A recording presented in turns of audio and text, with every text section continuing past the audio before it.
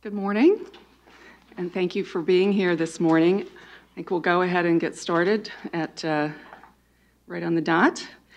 On behalf of the Environmental and Energy Study Institute, I am delighted to welcome you here today for this briefing on the Prepare Act, Preparing for Extreme Weather, Saving Lives, and Taxpayer Money. We have a great panel to look at this issue, which is and there are, of course, lots of issues around resiliency and emergency preparedness. And today we are really looking at our nation's ability to prepare for and respond to the impacts of extreme weather, especially in terms of fiscal responsibility and preparedness. Of course, the most recent example of a disaster and an emergency declaration was in South Carolina. And as you probably know, it's the Stafford Act that provides the authority for federal disaster relief. Public Law 93-288 amended. And the states need to officially request the president to declare a disaster. So the governor needs to do this. I think you will probably hear that we have seen many such declarations this year alone, and of course over the last several years. So we are facing many emergencies and also funding emergencies from extreme weather. We will hear today from Joe Thompson at the Government Accountability Office, GAO, about this serious risk to the federal government. Put simply, business as usual is no longer sustainable. We will also hear from Andrew Moylan of R Street further about some of these the dangers and the risks to the federal government and to taxpayers. And we'll hear from Daniel Greene in the middle, who is with Congressman Matt Cartwright from Pennsylvania, who introduced the Prepare Act, largely in response to a GAO report that they call the high risk list that Joe will discuss. So I am delighted to first welcome and introduce our first speaker, Joe Thompson, who is the Assistant Director of Natural Resources and Environment at GAO. Joe has a Master of Public Affairs from the University of Wisconsin-Madison and a Bachelor of Science from the University of Michigan School of Natural Resources and Environment. I will let him tell you about the high-risk list and his role at GAO, but I would also like to mention that he does have a background also in state and local government, working for the Wisconsin Department of Natural Resources while in graduate school, and also serving as Ward 1 council member for the town of University Park, Maryland, since 2014. So it is my pleasure to introduce Joe Thompson. Thank you.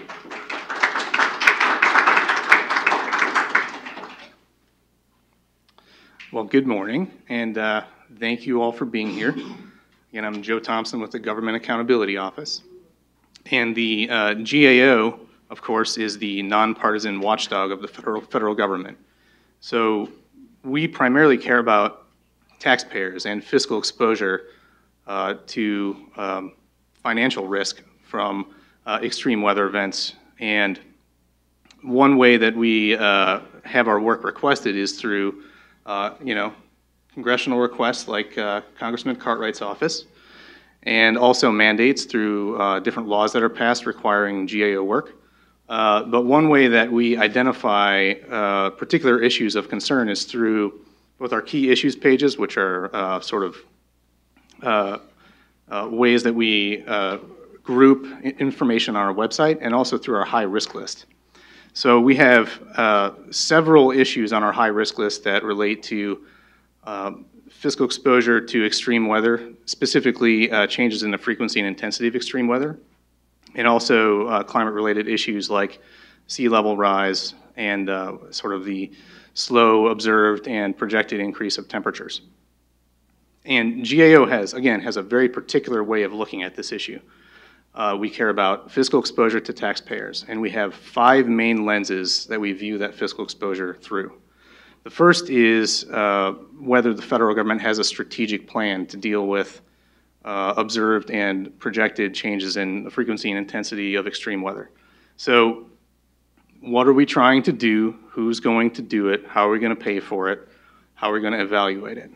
Now, there's been a lot of progress in that area recently with, the adaptation plans and various other executive orders. But as a whole, the federal government is still lacking in many ways that GAO would evaluate a strategic plan. It's not clear to me what exactly we're trying to accomplish as a whole and how we're going to get there. So that's one area of work that we continue on at GAO. The second is federal government as owner of buildings and lands. So if you look at, say, the Department of Defense, it has over 500,000 facilities with $850 billion in replacement value. We should really care a lot about this because some of these facilities, like maybe Navy bases, are at sea level. So we should start thinking long-term about how we're going to make sure that these facilities are resilient to changes in extreme weather. Also, we manage 650 million acres of land, out west primarily. So you talk about national parks, national forests, Bureau of Land Management lands. You can imagine NASA facilities, one of a kind, the wind tunnels, all sorts of weird things we do at NASA facilities. Pretty interesting stuff. Want to make sure that they're available to the American public going forward. And GSA buildings. I mean, we have hundreds of thousands of other facilities owned and managed by the federal government. So there's a huge fiscal exposure to taxpayers that if we don't consider the fact that the future is going to be different than the past, we're going to be stuck with a big bill. The third lens that GAO uses is the federal government as insurer of crops and flood insurance. So I don't know what the exact number is, but the National Flood Insurance Program owes the federal government at least $20 billion right now. The program is structurally unsound for a number of other reasons, but extreme weather events and climate-related impacts make that fiscal exposure greater over time. The fourth lens, and this is really important and sort of a key role of the federal government moving forward, is the provider of technical assistance to state, local, and private sector decision makers. So federal government provides billions of dollars every year to things like roads and bridges and all sorts of other things that are prioritized by state and local governments. So decisions made by these actors affect the long-term fiscal exposure to the federal government. So if we can help these actors make better decisions and make everything that the federal government pays for more resilient, we can reduce federal fiscal exposure over time. And that means tying in projected changes in extreme weather to the planning processes for all these different types of state and local activities. Now, the fifth lens that GAO uses is the provider of disaster assistance. So you can imagine if we don't do a very good job managing facilities, our flood insurance program has problems, we don't provide disaster assistance very well, we don't do a good job with strategic planning, the federal government's also the backstop as far as disaster assistance, and we don't budget for disaster assistance. So almost all the money we spend on that is borrowed. And that gets to a key point here, is that this is a systematic problem, that everything that the federal government does is affected by changes in extreme weather in one way or another, and we don't account for it in a very systematic way. And I have kind of a simple way of thinking about this as a homeowner. You can either control your future or you can be controlled by the future. And I look at it like I just bought a house not too long ago, right? So it had a very old heating and air conditioning system. So one way to look at it is, well, I can let it ride, get as much out of it as I can and let the thing break and then replace it, right?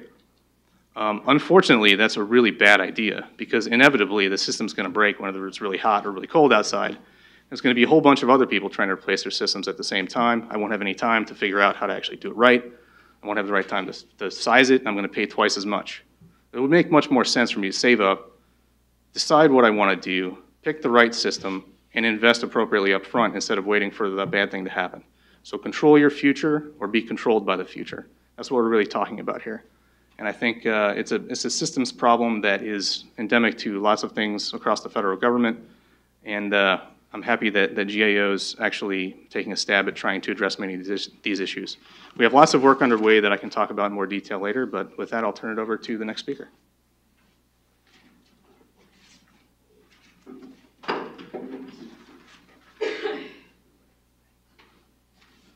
Thank you, Joe. And please know that we will look forward to your questions at the end of the presentations. Usually, so that would be about 11:30, and that'll be very important to get your input as well. We're trying to beat that this time. That's right, we're doing well. Questions are the fun part. They are, indeed. I neglected to introduce myself. I'm Ellen Vaughn with EESI, and I focus on our buildings program. And so I wanted just to mention that there's a lot of good news in that there are so many incredibly important initiatives underway, very good practices, best practices for building resilient, sustainable buildings, not the least of which are building codes, which should be adopted by every state. So I did want to mention that. Today, though, as we're saying, this really is, we're zeroing in on this fiscal exposure, and I am delighted to now introduce Daniel Greene, who is Energy and Environment Legislative Fellow with Congressman Matt Cartwright from Pennsylvania. And just to mention that, as many of you realize, this is a recess week, and Mr. Cartwright is in his district, and I wanted to give a shout out to Jeremy Marcus, who has been great to work with also on staff. The Congressman is on the House, serves on the House Committee on Oversight and Government Reform, and also is a member of the House Committee on Natural Resources. So Daniel is helping out on the Prepare Act, among other issues. Daniel is was a senior public affairs advisor at Warwick Group Consultants prior to coming on to Mr. Cartwright's staff, and he worked with municipal and county clients. He also developed and advocated for legislation to improve flood risk management practices and interagency coordination. Daniel was also a senior consultant at Alden Street Consulting, and he assisted the U.S. Army Corps of Engineers in developing a more efficient project delivery strategy, alternative financing methods, and public-private partnership models for water resource projects. So obviously well qualified to talk about preparing and what the Prepare Act can deliver on some of those points that Joe raised. So I'm very happy to introduce Daniel Greene.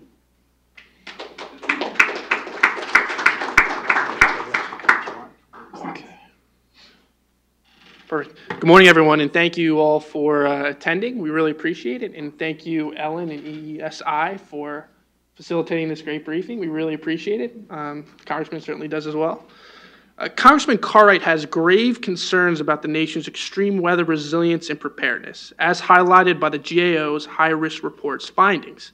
As Joe just alluded to, the federal government is not adequately addressing the nation's extreme weather vulnerabilities, which substantially increases the federal government's financial risks and endangers the public, our critical infrastructure, and our precious environment. As you all know, extreme weather events threaten many economic and environmental systems, including agriculture, infrastructure, ecosystems, and human health. and present a significant financial risk to the federal government. In the past 4 years alone, there were 253 presidential major disaster declarations. 42 of these major disaster declarations caused $227 billion of economic losses and 1,286 fatalities. Of course, all of our districts are vulnerable to extreme weather events, from the devastating droughts in the Southwest to the hurricane-prone Atlantic and Gulf Coast, to the tornadoes in the Heartland, and to the catastrophic wildfires in the Northwest.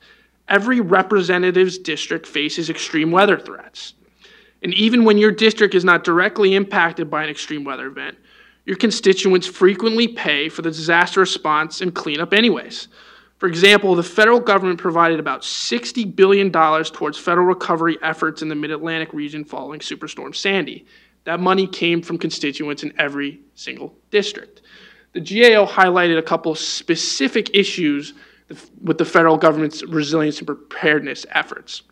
First and foremost, there's not efficient sharing of information, data, and best practices amongst federal agencies. There's not proper coordination amongst regional branches of the federal government to prepare for disaster and extreme weather events. Some agencies simply aren't adequately incorporating resilience and preparedness into their agency planning processes. So we must take every step necessary to curb the federal government's financial risk and protect the public.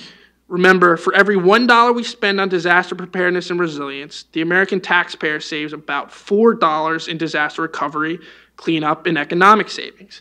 And of course, we can prevent devastating tragedies that ruin the livelihoods of thousands of Americans each year if we plan better. That's why Congressman Cartwright and Congressman Lance have reintroduced the Bipartisan Prepare Act.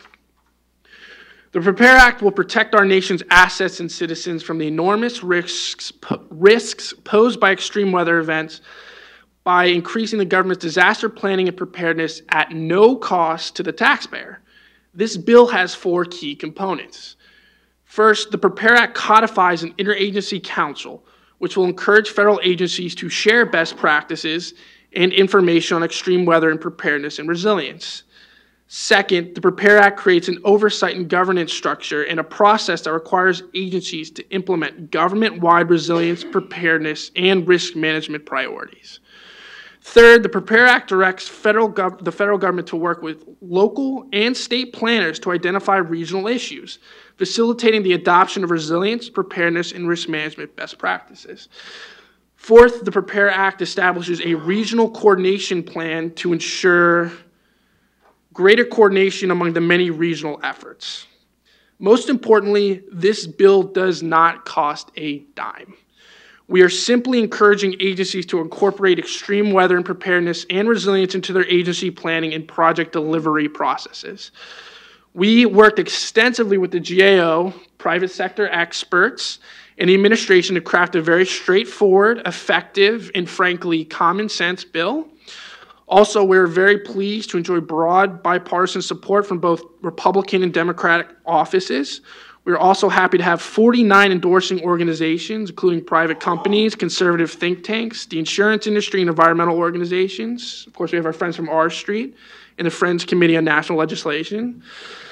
In fact, a few weeks ago, the Prepare Act was included in the National Taxpayer Union's annual Top 10 Bipartisan No-Brainers list, which includes, quote, straightforward measures that should not invite fierce ideological debate, but saves taxpayers money and makes the government more efficient, end quote.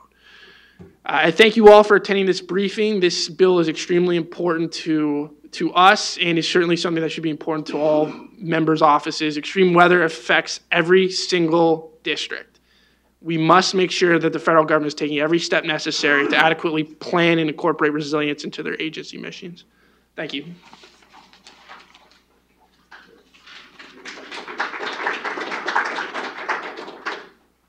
Thank you, Daniel.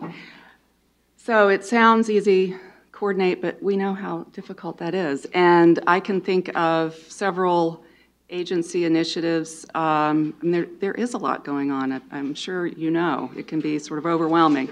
Lots of work on resiliency.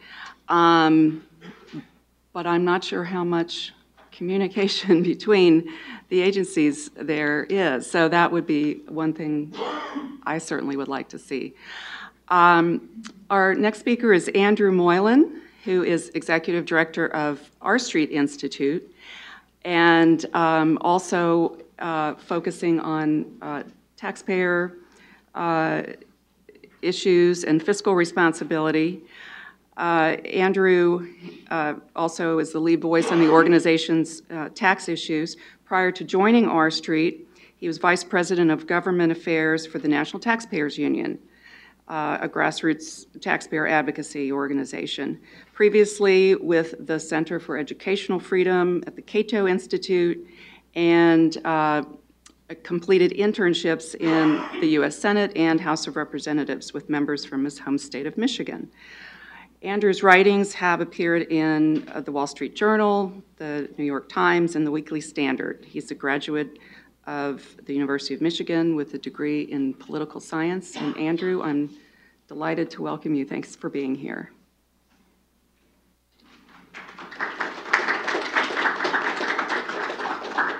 Thank you, Ellen, and thank you to EESI for the kind invitation. I didn't realize until today, just now, Joe, that I have another University of Michigan grad here.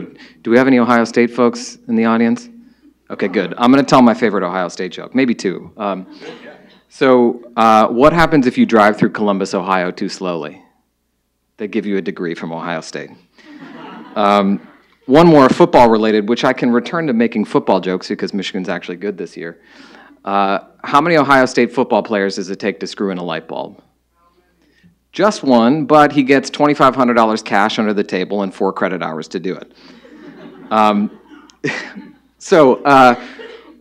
Let me give you a brief background about what the R Street Institute is. Who am I? Why am I here? So the R Street Institute is a free market think tank. We are based here in Washington, D.C., but we have state and regional offices as well in, I guess, 6 places around the country. And we do a tremendous amount of work on natural disaster preparedness, response issues, and the intersection with public policy. There are a couple of areas that have been a big focus for us.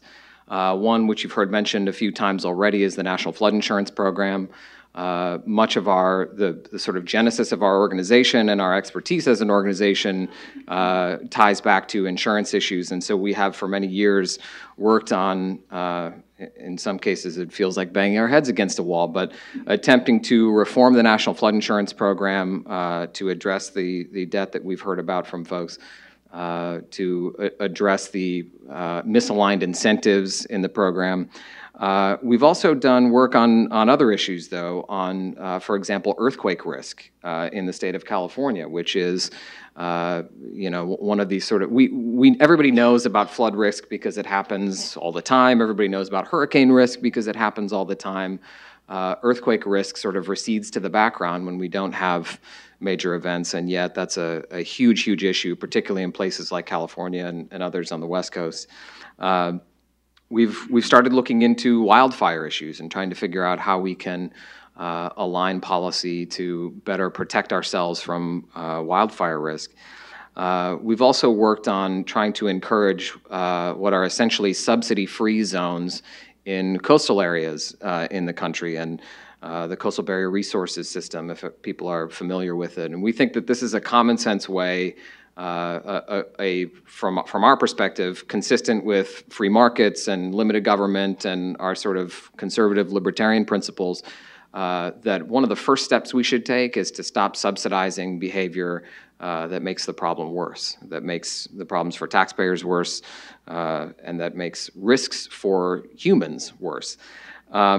And so the sort of unifying theme of that work is reducing costs for taxpayers. We've spent nearly $500 billion on hazard damages since 1988, much of which, of course, comes back to taxpayers. The National Flood Insurance Program, the last I checked, the number is about $23 billion. If we want to put some more precision on it, the National Flood Insurance Program is in debt to taxpayers to that degree. We want to reduce the human toll of natural disasters. So I'm going to ask for a show of hands. How many of you have been plucked off of a roof to escape from floodwaters? Nobody, good. Okay, we'd like to keep it that way. because that is, of course, extraordinarily dangerous, and we have, unfortunately, a policy infrastructure that does not do enough to, one, tell people honestly what risks they face to live in certain areas, and two, that when disasters do happen, that hamper our ability to respond to those in effective ways so that we don't have to pluck people off of a roof in a helicopter. And we've seen, of course, the tremendous human toll that major flooding events, major storm events can have. And the last thing that we want to do is we want to enhance the role of private markets, of private actors, in helping to respond to disaster and to mitigate disaster risk. And so for us, that's been the crux of a lot of our work on the National Flood Insurance Program, for example, is trying to introduce risk-based rates so that people understand the risk that they face to live in places that they live. And so to us, the Prepare Act is a very simple bit of common sense to try to better coordinate our federal and state resources as it relates to disaster preparedness and response. And so, as Daniel mentioned, there is no significant cost to taxpayers. Frankly, even if there were a significant cost to taxpayers, I'd be happy to serve you up some offsets that I think we could do without. I've spent years identifying trillions of dollars worth of what at least I regard as waste, inefficiency, fraud, abuse in federal spending, and those resources would be much better spent on efforts like this. I always say that one of the reasons that I'm such a passionate believer in limited government is precisely because I think we don't spend enough on the stuff that matters and that is an appropriate role for federal or state or local governments. And so, even if there were a cost, I think that we should still be having this conversation. And so some simple reorganizations that are embodied in the Prepare Act can, I think, help improve our response. And I would point out one thing that, perhaps we'll walk through in some more detail in the questions, what the structure of the bill is. But the third title of it, which Daniel alluded to, creating an inventory of regional disaster response agencies and creating a function for those people to meet and communicate with one another is something that I think is important, because we have one thing that we struggle with in government is having an inventory of anything and having an ability to understand who the appropriate responding agencies are, having a communication function for them so that they can help to coordinate response over wide regions is something that makes a tremendous amount of sense. It's not something that we do well enough today, and it's something that the Prepare Act would improve our ability to do. And so, we have sort of spearheaded the conservative response and outreach on this. You saw outside a copy of a coalition letter that we organized with several of our conservative allies that agree that this is a common sense step that we think is consistent with our principles and something that we think is tremendously important. And so we commend you and your boss for your work on that. And with that, I guess I'll turn it over to you and we'll get to questions. Great.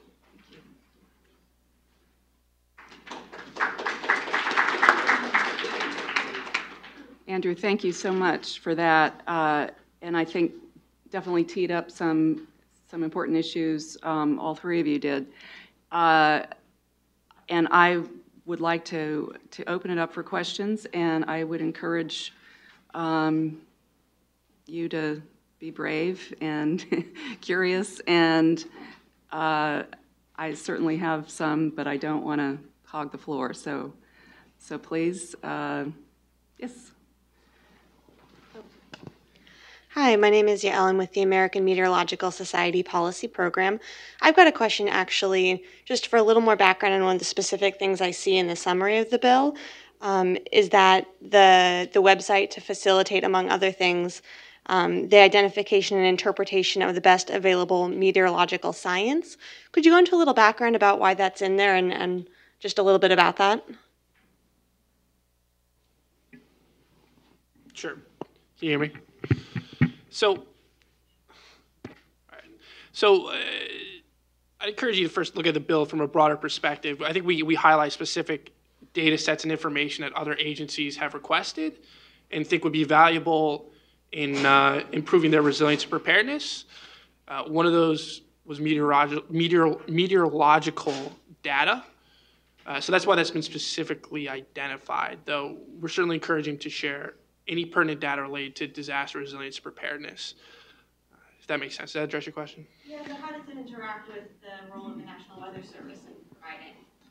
All right, I can provide a little bit of perspective from GAO and some of our work. Almost every report we've done related to this realm ends up with the same question from different types of decision makers. It's like, what do you want me to be resilient to? And where do I get the information? So there's lots of different sources of information right now, and it's very confusing to anybody who's not an expert in these particular topics. So I think, that aspect of the bill relates to a lot of the findings in GAO's reports about how do you better collect and share information. Yes, sir.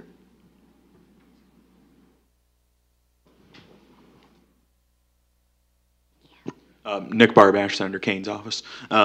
Two related questions. Number one, how closely have you been following efforts that are underway in various regions with vulnerability to sea level rise? Places like the Gulf Institute in the New Orleans area and the Southeast Florida Climate Compact there. We're looking at something similar in Hampton Roads, Virginia. So I was curious how effective you see those regional programs being. And then the second was this sort of whole of government issue is something that we've been following closely, given the number of agencies involved in this. There's at least a dozen federal agencies that look at resilience issues, but no one for whom it's kind of who has leadership authority. And just in looking at this bill, it looks like it sets up a interagency council. Just devil's advocate. I mean, isn't that just adding another cook in an already fairly crowded kitchen? Sure. Yeah, I'd be happy to certainly address the last one. The GAO high-risk report identified that there are some federal government agencies that are doing fairly well with disaster resilience and preparedness, incorporating that into their mission. However, some agencies just aren't taking it seriously and aren't as effective as they probably should be. So this bill, in essence, will set up a forum for the 12 or so, as you identified, federal government agencies that have a mission to prepare and incorporate resilience into their project delivery strategies, to work with other agencies and work amongst themselves to share data, information, and best practices to ensure that every agency is able to make more informed and evidence-based decisions. So while there's some agencies that are doing well, some are not, and even the agencies that are doing well could probably be better informed by up-to-date data and collaborating amongst different agencies. So that just simply establishes a forum in which they can share information and best practices. Would you like to speak to the first? GAO hasn't evaluated those specific programs, so I can't really speak to those. But the federal government does have a lot of things underway, and a lot of them are making a big difference within agencies. The executive orders and the adaptation plans and everything else. But most of what's underway now is based on executive orders. So as soon as this administration leaves, they may or may not be continued. I think what this bill does is at least sort of cements in place some of the coordination functions that are in place right now across the federal government. So is it ideal?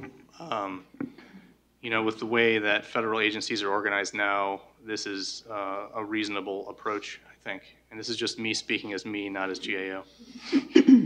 Andrew? So on the cooks in the kitchen question, I think that's a good one.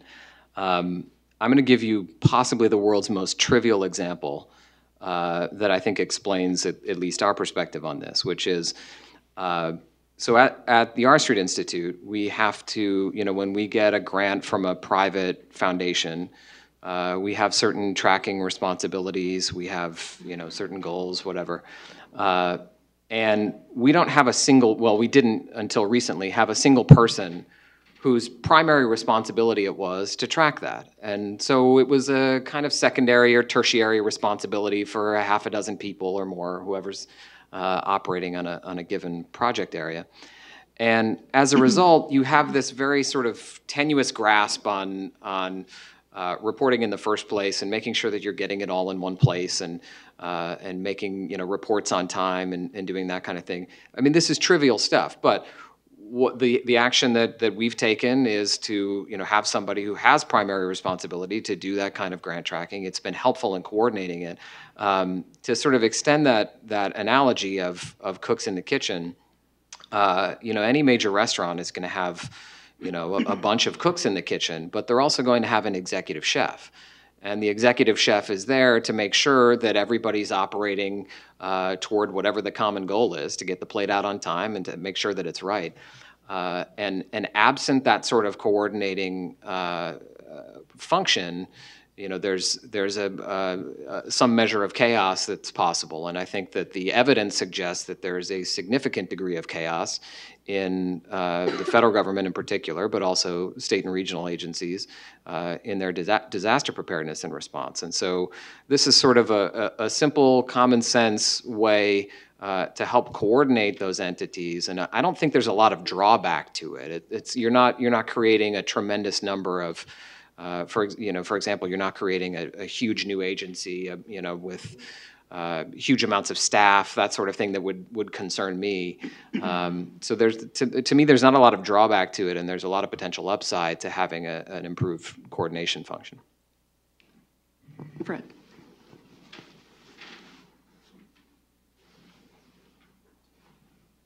Thanks.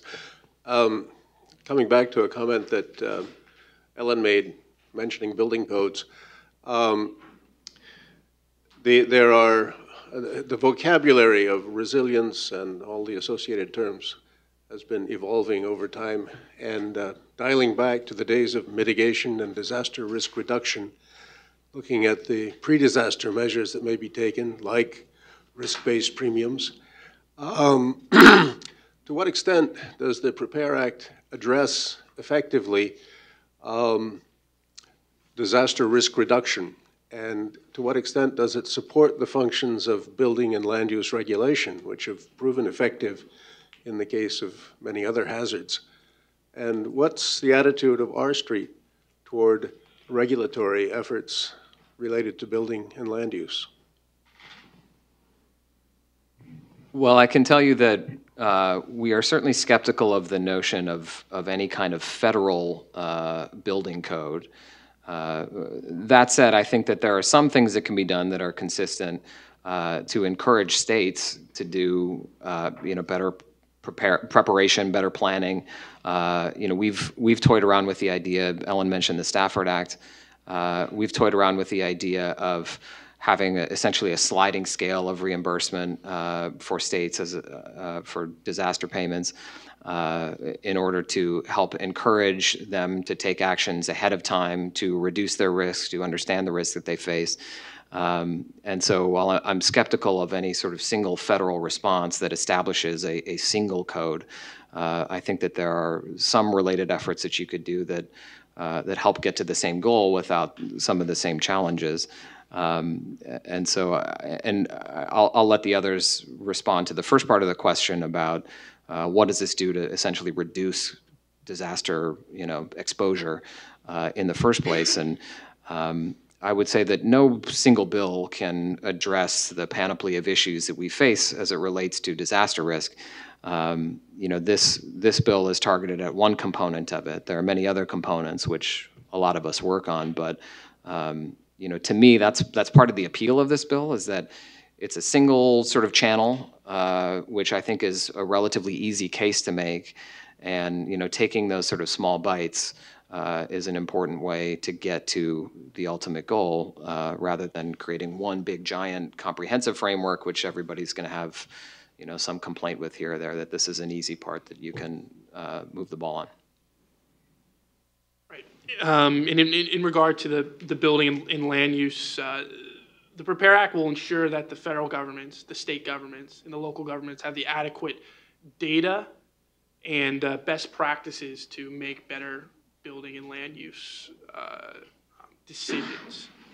I think that, and then in doing so, will help decrease our disaster exposure. Just ensuring that the federal government is sharing best practices effectively amongst themselves, sharing data, sharing information, ensuring everyone is well informed as possible to make evidence-based decisions in order to better incorporate resilience and disaster preparedness and extreme weather preparedness into their agency missions, so we're not caught off guard by these disaster events. So everyone knows what's vulnerable, how can we curb that vulnerability, and thus in doing so we should decrease our disaster exposure and fiscal exposure.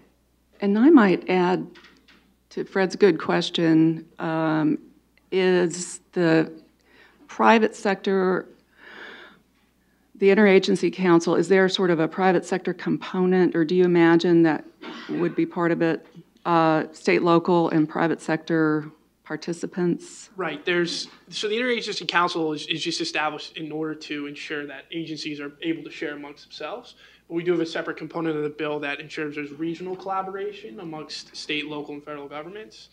And that should address some of those concerns. I think it's, Joe, did you want to say anything or not about that? I don't have a whole lot to add other than to say that we have some studies underway related to resilience and design standards and building codes. So we'll be in touch in a year or so. And I think that, and that's what I was, I mean, to your point about, is it just another council? The reason I think, this is my opinion, that we have seen bills so many times suggest an interagency council is because we need that, but it's hard to do. But just to give you an example, let me just take buildings, since that's my area. I know that Department of Homeland Security has a pilot program called Resiliency Star, right, for residential, looking at applying the fortified home standard, which is a sort of a above code practice to enhance durability, resiliency. And so that's happening. And then there's the Department of Energy that is for example, has a zero energy ready homes program. And one thing I think is important to look at is it's not, I mean, for buildings, there are so many things that we want and need for buildings, so many things that different experts in different agencies, even with resources, provide. So not only do we not want our buildings to fall down and catch fire, which our building codes ensure, and we want them to have a certain minimum efficiency based on what's available and cost-effective energy codes. But if we can apply what we know about energy efficiency and even using renewable energy so that your house can be, for example, more comfortable if there's a power outage, it's still going to be comfortable because it's so energy efficient. Perhaps you have renewable energy so that you can continue operations even during a power outage. Those are very different things. The National Institute of Standards and Technology is looking at what it does with metrics and standards so that there's some consistency. HUD, after Hurricane Sandy, with help from Rockefeller Foundation, established a competition called Resilient by Design and got the best minds in land use and building design to have some input as to what can we do differently so that this doesn't happen again. So I think that having the private sector and the federal government coordinate, there's so many opportunities. The National Institute of Building Sciences has done a lot of work on resiliency. So there are lots of resources to bring to bear, but we need better systems, better organization, and that would be just to give it a little more, sometimes concrete examples can help.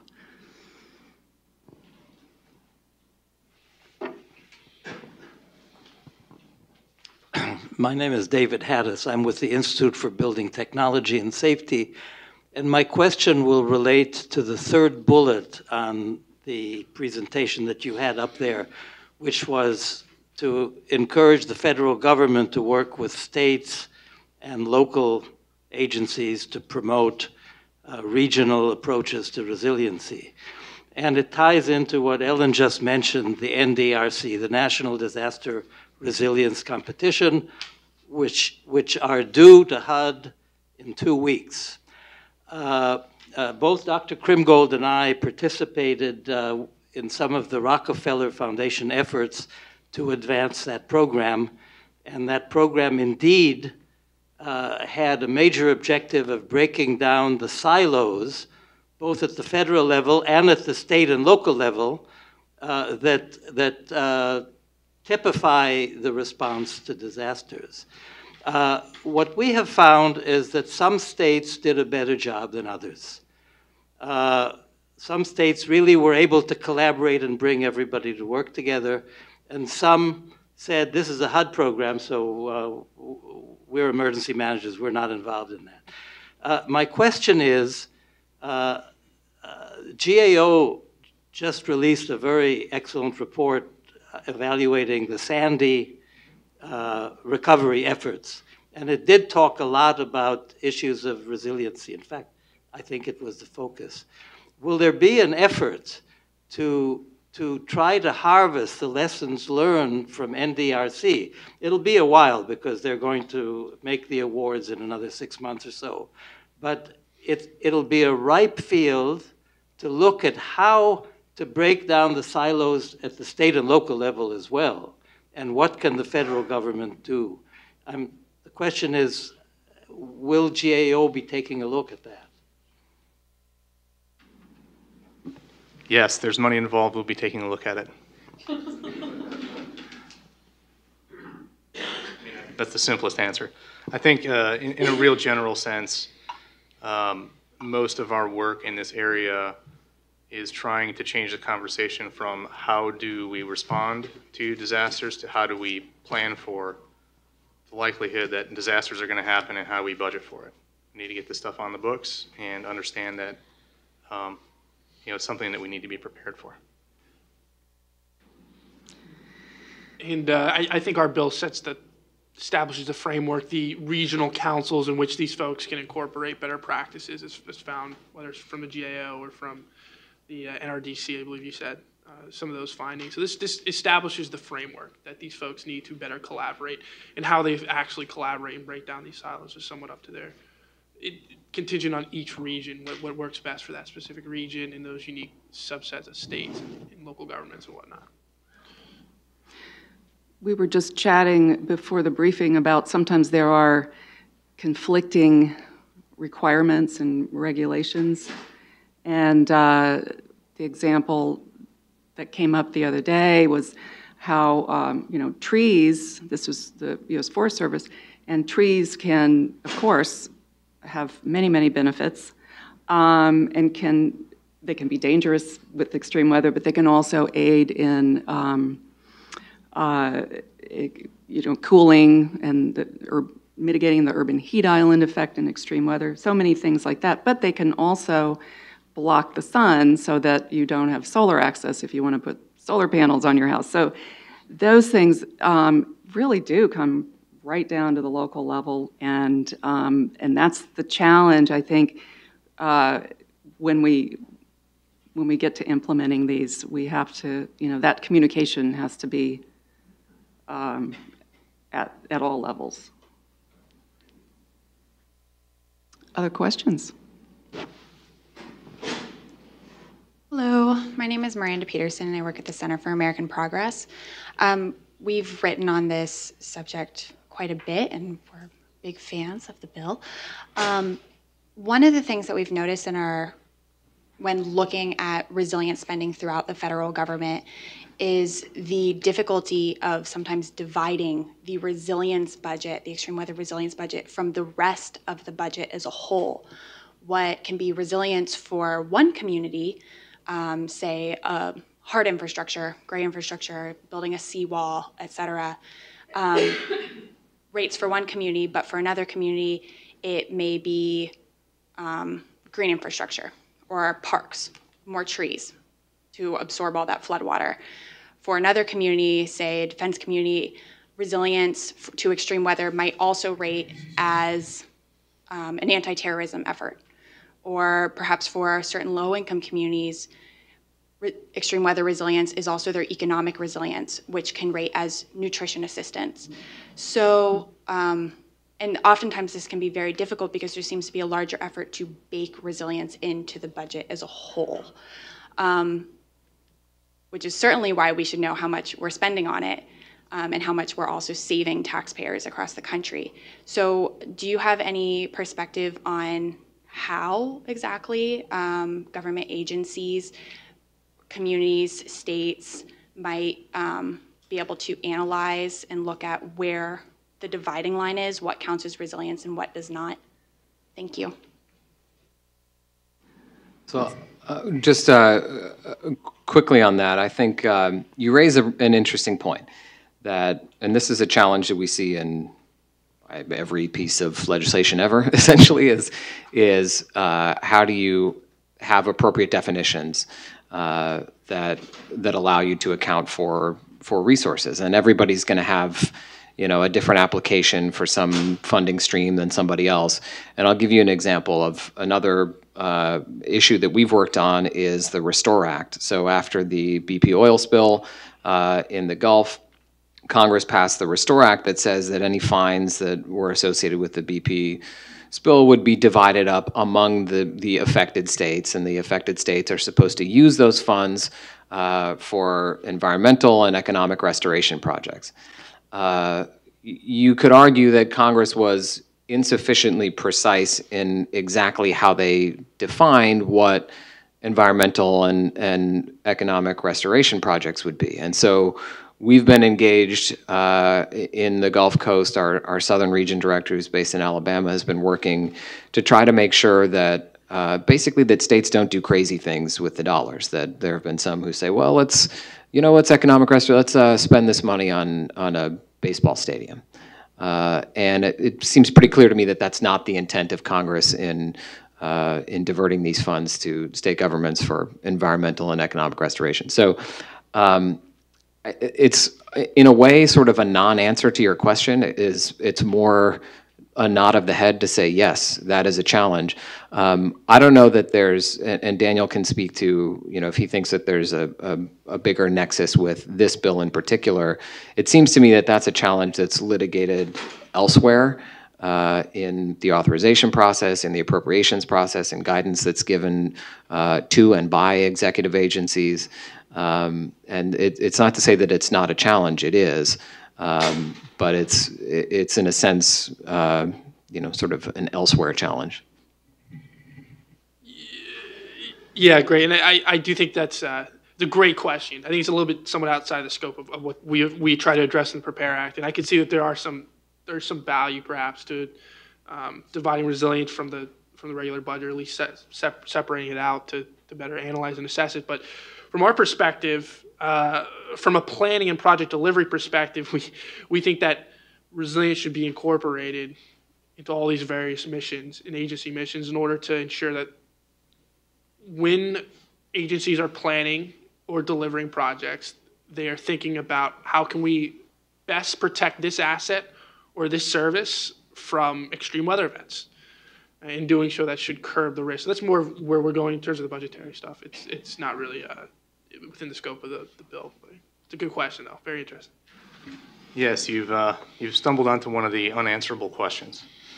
And the reason I say that, there's a couple different ways to look at how you would break out resilience funding in general. The way that the federal government's approaching the issue right now is by building, what do you want me to be resilient to into every federal program, right? So we have programs designed to do specific things under specific circumstances. Agencies are recognizing that those circumstances are changing, and they're trying to build the new circumstances into how they do business on an everyday basis. If you look at the problem from that perspective, you're not going to be able to get a real good idea of how much you spend on resilience, right? And that's probably okay. You shouldn't want to actually get that number because that means you're building it into everything right now. Now, it's probably not very satisfying, and it's not terribly satisfying for me either. And it gets back to my strategic planning point. What are we actually trying to accomplish as a federal government? It's good that we're, mainstreaming resilience into everything that we do on a day-to-day basis. But there's some things that the federal government needs to do that other people can't do. And that's where if you don't have a clear vision and you don't have some clear pots of money to do the federal government things that nobody else can do, then you're not going to have a dollar value for that. And if you had a strategic plan saying the federal government's going to do this specific thing, then you'd be able to track it. But we don't have that. So that's a good point. Good responses and a really good question. And I was thinking back on something Andrew said about this bill being a first step, an important step, narrow in scope. And then to Joe's point, yes, there are things that the federal government owns and controls and is responsible for, and those are, that's sort of the first line of defense, or the first goal, perhaps. But then, to your point of the question, there are also things at the state and local level that need to be determined, and to me, it comes back to wanting to have that dialogue, have people involved in the process.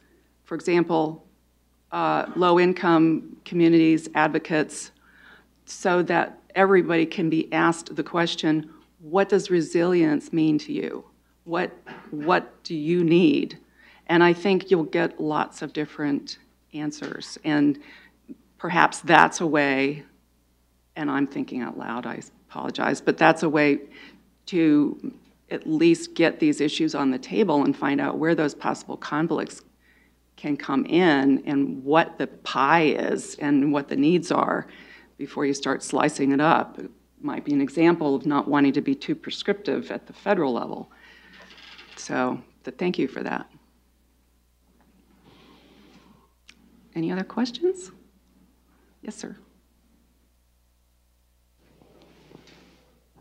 How will it relate to like FEMA response? Because I'm a first responder in the state of New York, and I know when big things and when big incidents happen, FEMA comes in with integrated response, and their leadership levels go down to state, county, town levels. How will that? I feel like this could possibly,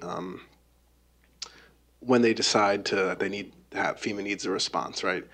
Can this anyway be integrated into that, so they know what tools they like?